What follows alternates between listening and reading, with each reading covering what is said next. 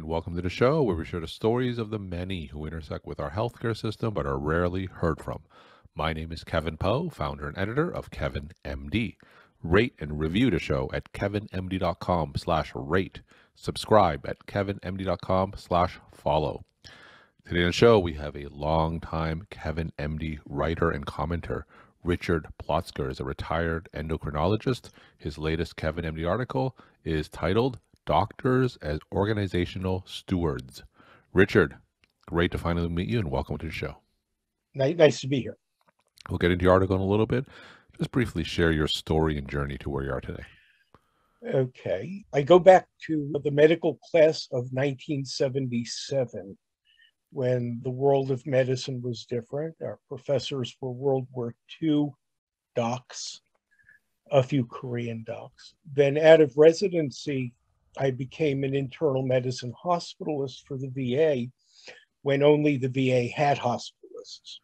After a while, it looked like I was kind of languishing and was already doing the endocrinology at the VA since they didn't have an endocrinologist, and decided, now this is the time to get formally trained, which I did in the late 1980s, then was in practice for 20 years.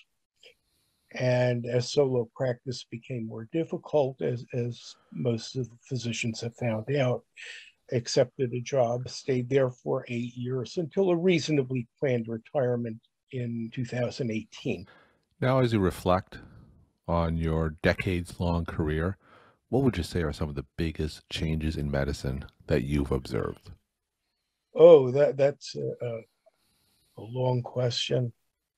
There are a number of demarcation points. The electronic record is one, where you check boxes in lieu of thinking verbally, which is what you were trained to do in college. To get into medical school, you had to do pretty well in college, and that means answering essay questions, not just circling boxes. So that's the biggest demarcation, and that's here to stay. It has its pluses and minuses. The minuses are more noticeable first. The pluses are a little more elusive. I mean, it's kind of nice to be able to just sit at my screen and go look up x-rays and actually look at the films. However, people of my era are a little spoiled because we used to have somebody in the team call down to the x-ray department, go down in a group and look at the films. So I got used to doing that myself. But in recent years, my residents seem more interested in the report than in the image, even though the image is much more easily retrieved. So there's also a change in what's valued. Whether it was better then or better now, I guess no time is really better than right this minute. Sure. So let's talk about your Kevin MD article. It's titled Doctors as Organizational Stewards. Now, for those who didn't get a chance to read your article, can you just walk my audience through it and share the story of why you decided to write it? Oh, sure. Being retired, we kind of look for something to do. And you learn that when you don't have to go to work every day, you're not getting phone calls every day, you're kind of still a doctor. You think like a doctor, you get your subscriptions, you belong to your organizations, some things you give up, some things you don't, but you're not in the midst of things. I mean, I got out right before COVID, and I kind of miss not being in the fray.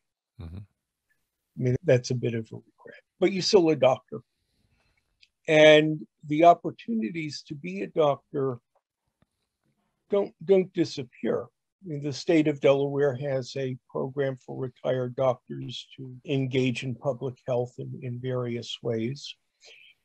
And as COVID came along, our Orthodox synagogue basically closed down because we don't use electronics on the key days of the calendar year. And then it could be reopened. Well, who are your experts? Well, the doctors. So the congregational president assembled some doctors and said, what do we need to do to have worship? And we got together and decided what to do. Mm-hmm. Some we did well, some we think like doctors who did poorly. We don't ask for advice that we don't have. We pool our ignorance Mm-hmm. and come to an average answer. But even without retirement, doctors, you still are members of their gym, they're members of their house of worship, they send their kids to school, they're scout volunteers. We engage in a lot of useful things that have value, Mm-hmm. that our medical experience in the right circumstances can contribute to better than anybody else's experience. And reopening COVID was one of those. What's safe, and you need to know that as a physician, but you also need to know how your congregation works. Mm-hmm. Where do people gather? What are the traps? I assume it's the same for the people involved in scouting, or the people involved in the PTA. Should your school open? Shouldn't it open? And how do you decide?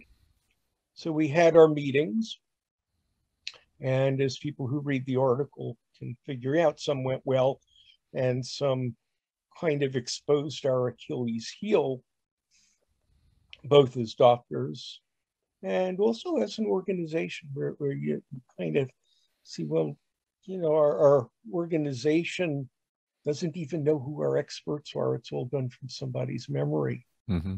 We can't even figure out who knows how to paint a wall if we need the wall painted. So you learn something from the effort. Now, working as a physician, and I assume you were in solo practice for a lot of it, doctors tend to work in silos. They work by themselves. How did it feel for you now that you are working as part of this committee? How was that transition? Well, interestingly enough, everybody on the committee, our congregation is all on Medicare, an older group, and everybody on the committee was in solo practice or a small group. So, we're all used to being very independent, having our own agendas, maybe resenting somebody else Mm-hmm. interfering, and kind of a little skittish about going outside ourselves. Do we really know how to keep the air clean? No, we don't. Are we going to ask somebody who does? No, we're in charge here. So you kind of think like a physician. I don't know if being in solo practice is quite the villain on that.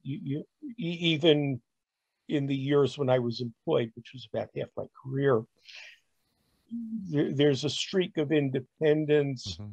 And yes, you can be part of the team and should be part of the team, but you can also be kind of critical when you think the team is going wrong. How was that transition for you when you practiced for decades and now that you went to a planned retirement? Was it difficult for you to Well, disconnect from clinical medicine? the key word is plan. I planned this, technically from my first residency paycheck, when they took out Social Security and a little bit for the pension fund, and always had my key means of retiring. But I actually planned this about 5 years in advance, that I will work until a certain time, and then the skills get a little bit rusty, you get a little bit tired. Toward the end, I was the only endocrinologist there, and you knew that just like the athletes, they know when they've peaked Mm-hmm. and when it's time to let the next person take over. I've always had good residents. I know somebody's going to take over. Now, for those retired physicians who still want to maintain a little bit of a connection to medicine, what kind of options in general do they have?